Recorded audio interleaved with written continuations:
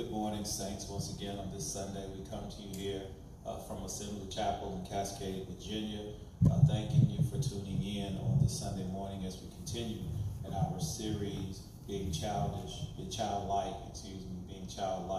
but not childish.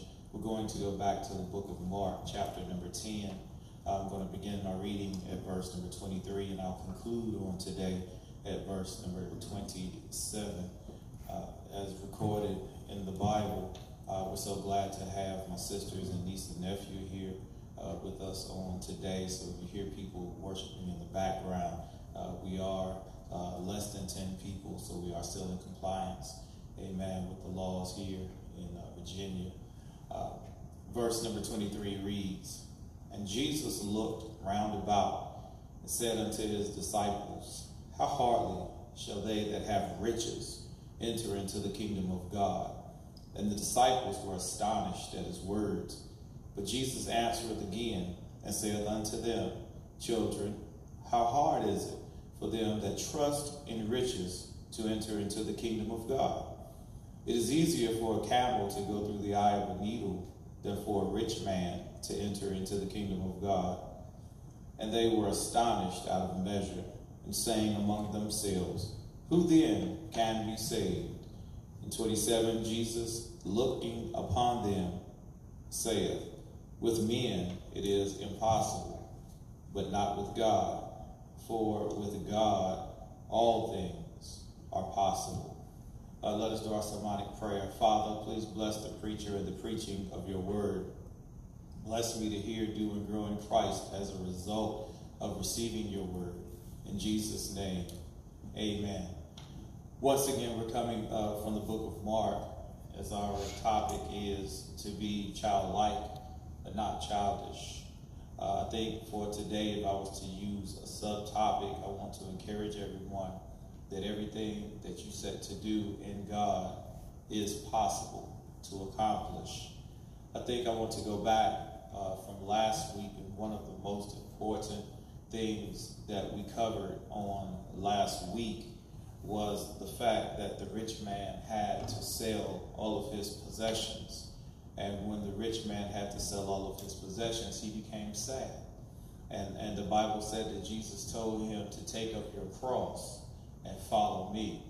And I think what I want to go over again on this week, as I think is intricately important, is that we sacrifice things for Christ. And I think I asked the question, what are you prepared to sacrifice in your own personal life? Things that are connected to your flesh, things that you enjoy doing, people that you enjoy being around. What is it in your life that is interfering with your relationship with God? If you remember the first part of the series, we talked about how the children came to God freely. They didn't let anything interrupt their being in the presence of God. And that's where the saints need to be on today. We need to remove everything out of our lives to get closer to Christ. What is your cross? I told you on last week, the cross is the things that you have to sacrifice. Jesus told the rich young man, there are some things that you're going to have to sacrifice, some things that are very close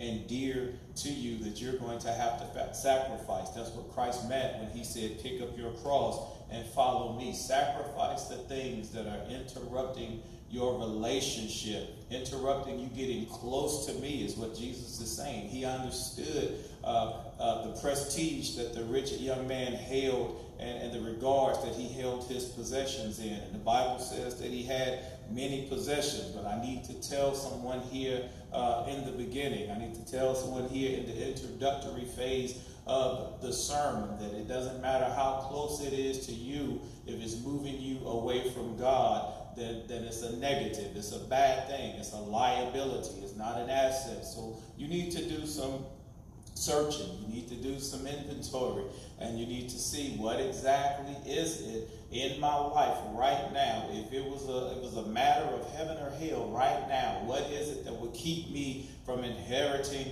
the kingdom of God? What do I need to remove from my life? Who do I need to cut off? What places do I need to stop going to in order for me to inherit the kingdom of God? You see, that's one thing that the saints are not taking serious enough. We thought before the pandemic, as long as I go to church, everything is going to be all right. But where do you stand now that you can't come to church? You see, that has been removed from the equation. So now it's just you and God sitting in the room all alone. Like the songwriter said, it's just you and God. And now you don't have the church to go to. You don't have the congregation and the flock to be around. So now you're in isolation with God. So now it's a good time, as I've been saying for the last month and a half. Now is a good time. We're in prime time right now to see where we stand with God. You can't use church for an excuse. You can't use church to put in your rank on how good you are or how holy you are. Church can't judge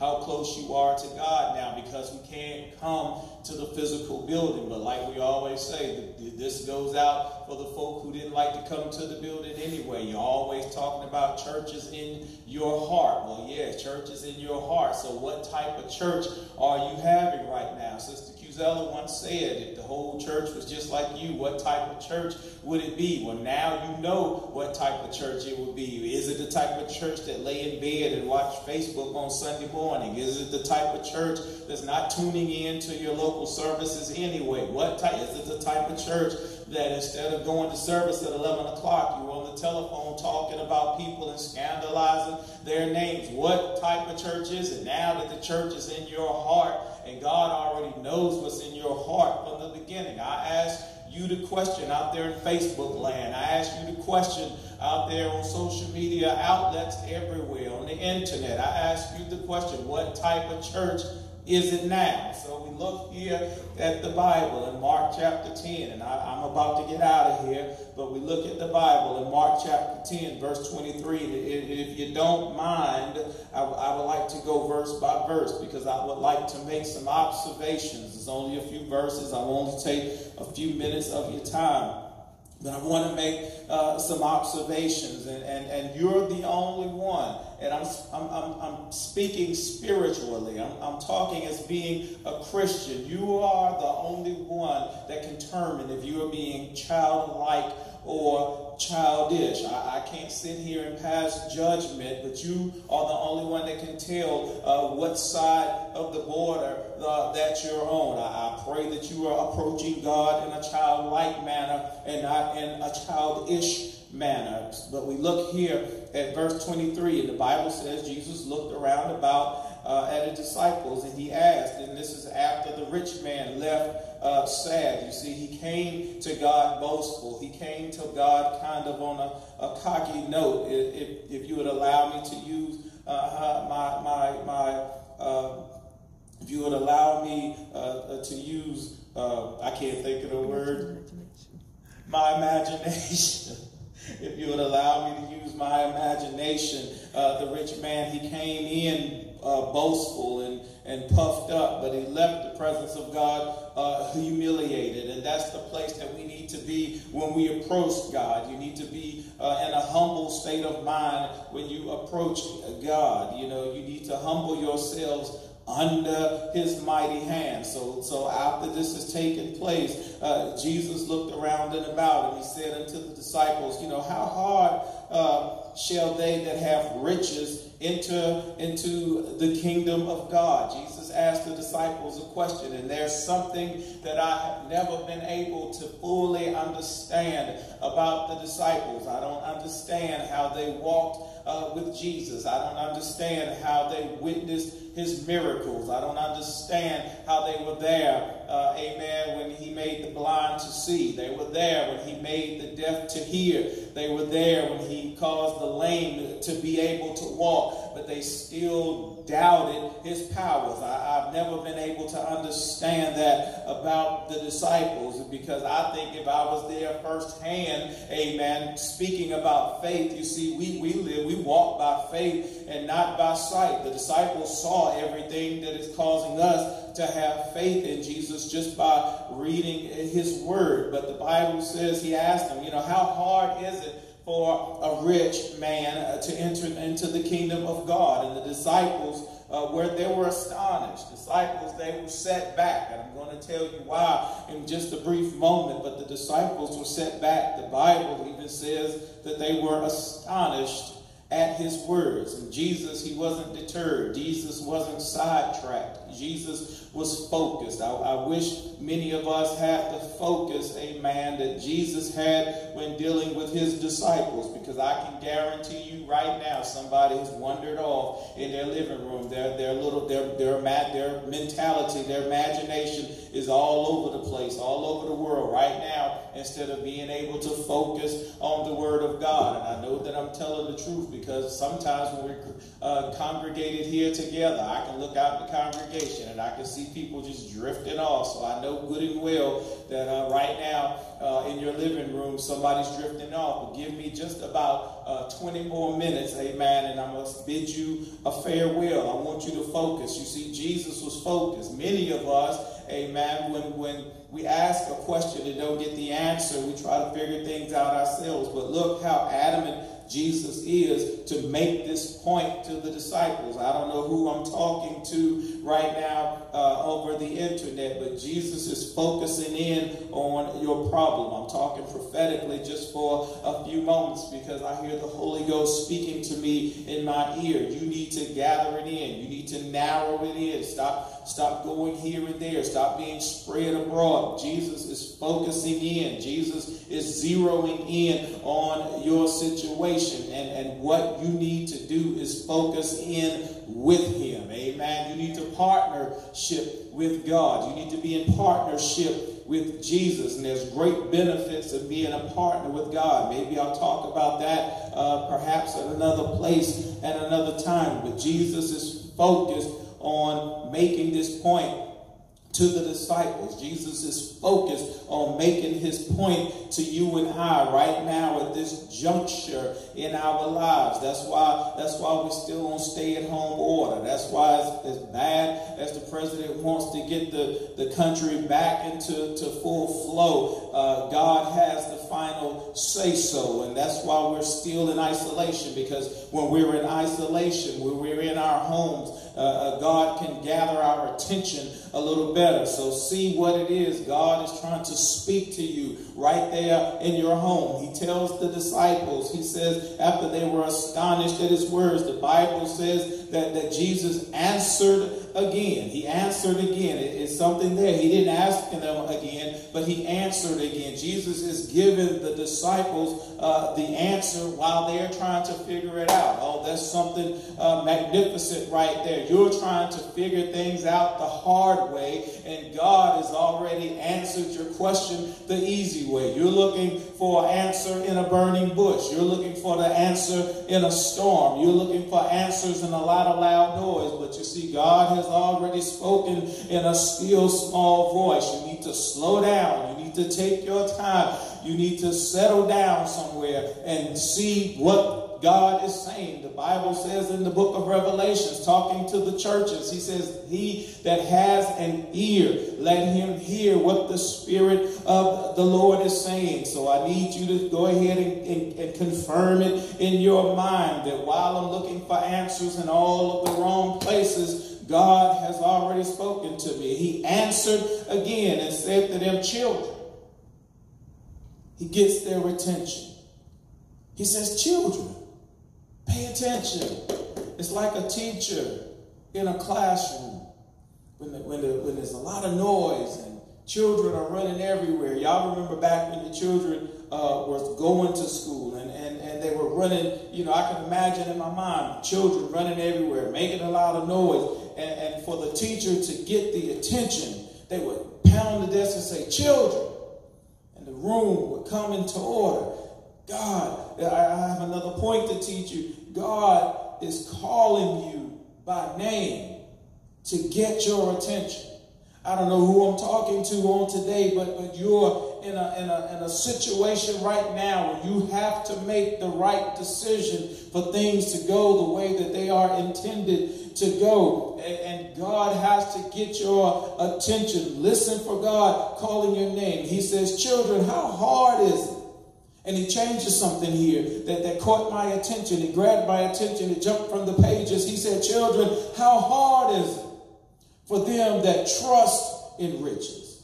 You see, in 23, he says, how hardly shall they that have riches? And I've always told the saints here at Assembly Chapel, I don't preach prosperity, but I don't preach poorness either. I don't believe that God wants us to struggle. I don't believe that God wants us to suffer and experience lack. I believe that we serve a God who wants us to be wealthy. We serve a God who blesses us richly in all things. We serve a God where the Bible says the blessings of the Lord make us rich and add no sorrow. So he says here in 24, there's one word that changes it. He said, how hard is them that trust in riches to enter into the kingdom of God. I need to tell you that it's good to have things. Don't get me wrong. But it's not good to put your trust, your faith, and your hope in these things. The Bible teaches us, amen, paraphrasing scripture, the Bible teaches us not to put our hope and our trust in our earthly possessions because they'll rust and fade away. But it says, put your affections on high, put your trust on high, put your rewards in the kingdom of God where they will not rust, they will not fade away. It's a good investment, amen, if you place all of your possessions in God's hands. It's a great investment to place all of your possessions in heaven. So he says here that how hard is it for them that trust in riches. So I need to ask somebody that's watching on this morning, where do you put your trust? Amen. Where do you put your hope? Who do you have your hope and your trust in? Some of you have your hope and your trust in your spouses. Some of you put your hope and your trust in the stock market, and all of that is well, but you put your trust and your hope in the Lord's hands. I've never seen the righteous forsaken, or his seed begging bread. Because the righteous, we put our hope and our trust in the Lord. Now the problem is sometimes when you put your hope and your trust in the Lord, it doesn't feel right to your flesh, and your mind can't understand it, and it does not quite compute to you, and you feel like you're losing when actually you're winning. You feel like there's more subtracting going on in your life than adding. But if you just hold on, like the old church used to say, if you just hold on a little while longer and see what the end is going to be. I'm almost done here. Give me about 20 more minutes. And he says here, how long is it them that trust riches? It's easier. Here's what I want to take a little bit of time and work on, and I'll sit myself down. He says it's easier. Y'all got a few more minutes. It's easier for a camel to go through the eye of a needle than for a rich man to enter into the kingdom of God. Now, I've heard a lot of explanations on this scripture about what the camel and the eye of the needle may mean. Some of them made sense and some of them did not.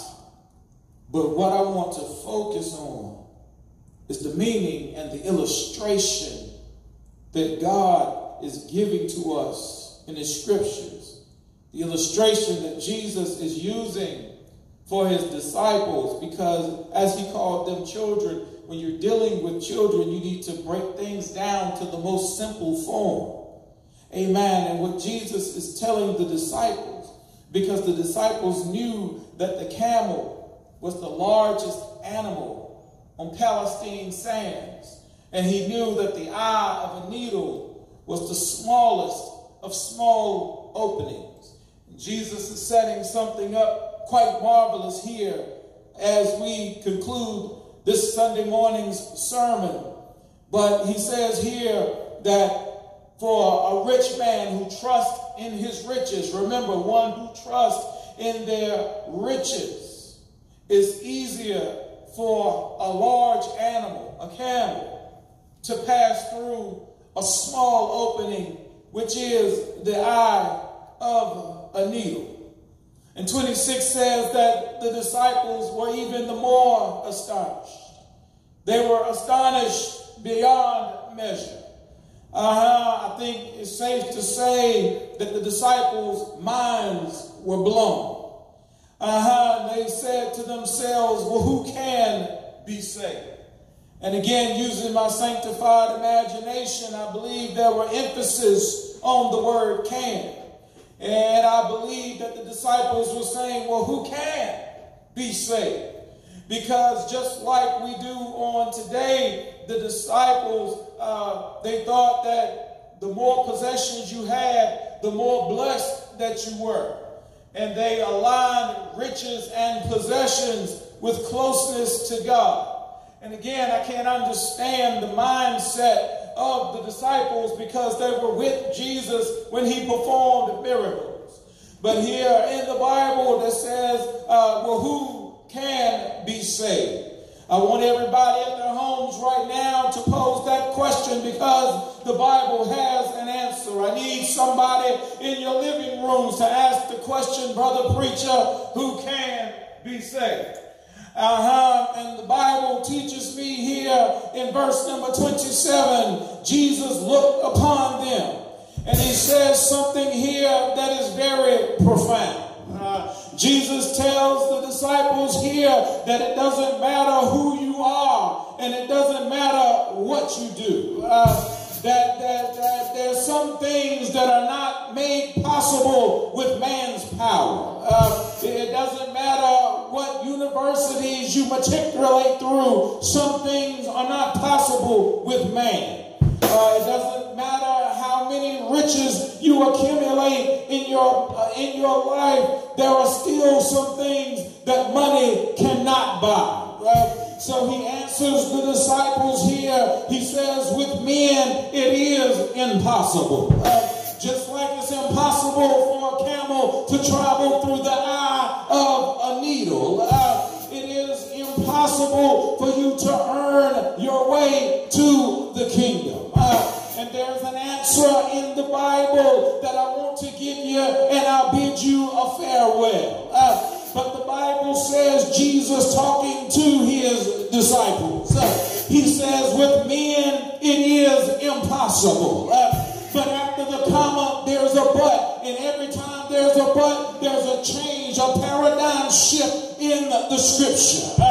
And I'm so glad that there is a chance that I can obtain life everlasting. The Bible says with men it may be impossible. So I don't care who your business partner is here on this earth. I don't care who you get mastermind theology with here on this earth. But I came to tell you that if God is not in the equation, I need to tell somebody that if Jesus is not in the meeting room, then you will not inherit eternal life. I don't know about you on this morning, but my goal is to inherit eternal life. And the Bible says, but with God. Somebody in your living room shout, but with God.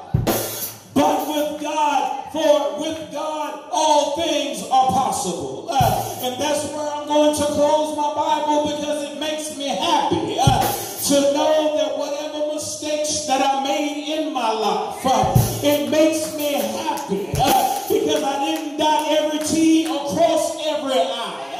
It makes me happy because I didn't treat people the way I needed to treat them all of the time.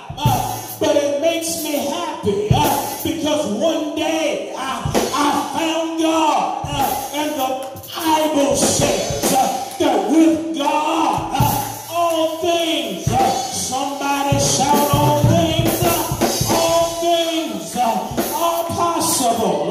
So with God I know that I have a chance. With God I know that I can make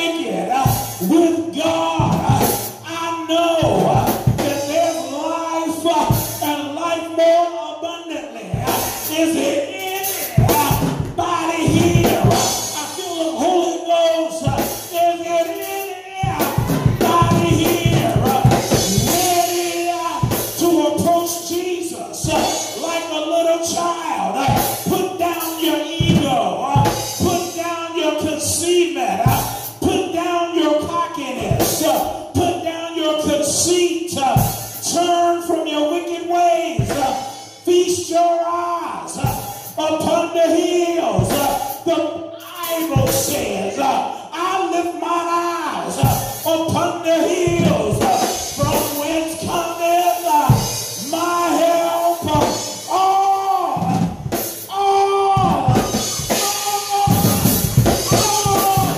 of my help, it cometh from the Lord.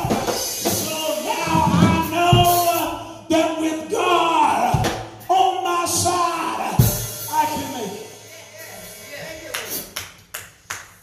All things are possible with God. In closing, I just want to encourage you.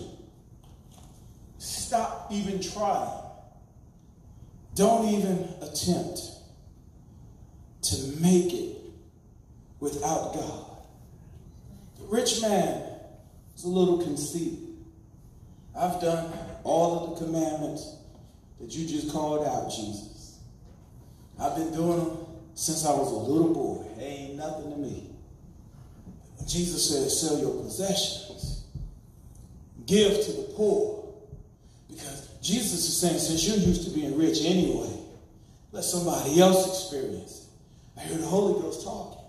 Share what you have. Not saying sell everything you have, but share what you have with others. It doesn't have to be a monetary value. Everybody has a smile. You have a smile, Casey. Let me see it. She's sharing her smile with me right now. And it makes me feel so good. Share what you have with people that are around you.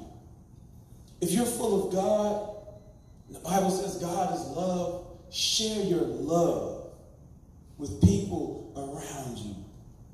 This is a great word. I'm almost done with the series. I got 1 or 2 more Sundays, maybe just one, because I haven't even gotten to the good part yet that I really wanted to talk about. It'll be next week. But understand, there's no way that you can make it to heaven without Jesus Christ. And that's what I believe, because I choose to believe my Bible. And without him, some things are impossible. But with God, because we're talking about inheriting eternal life, and the Bible says with God, all things are possible. Regardless of what you did in the past, all things are possible. Regardless of the way you used to think, all things are possible. I'm thinking about when I used to play hooky from Vacation Bible School. I used to play hooky from Vacation Bible School, and God even wiped that away and said, Lamont, all things are possible with God. How many of you believe that today? That with God, all things are possible. Yeah. And as long as you follow him, believe in him, the Bible says in John 3:16, if you don't remember another scripture, remember that. God so loved the world that he gave his only begotten Son. And whosoever shall believe in him shall not perish, but have everlasting life. There's one mediator between God and man, and that's the man, Jesus Christ. You must believe on him if you want to inherit eternal life. He said he's going to prepare a place for us. And where he is, that's where we'll be also. And that's what this is all about. All of this internet preaching, that's what it's all about. It's not about little hearts floating up on the corner of the screen. It's not about emojis. It's not about thumbs up and preacher typing it in. It's good to encourage the preachers while they're preaching. Don't get me wrong. But preachers, that's not what it's all about. Church has changed. But the message has not changed and will not change. The message is Jesus Christ. Him dying for our sins, shedding innocent blood for the remission of our sins. What I want to do is I'm led in my heart, impelled to do, is I want to pray for those who are not saved, that may be just walking through the house, hearing this crazy man preach the foolishness, engaged in the foolishness of preaching. You wonder what was going on. Maybe some preacher caught your ear while you were somewhere in the room, while your mothers and your fathers were listening to some preaching on the internet. I want to pray for you today. I want to pray salvation wherever you are. I want to pray for salvation in your homes. They may not even be there right now, but I want to pray salvation in your homes. So let us pray, and I want to give a benediction. Heavenly Father, we pray that you would arrest evil in our homes.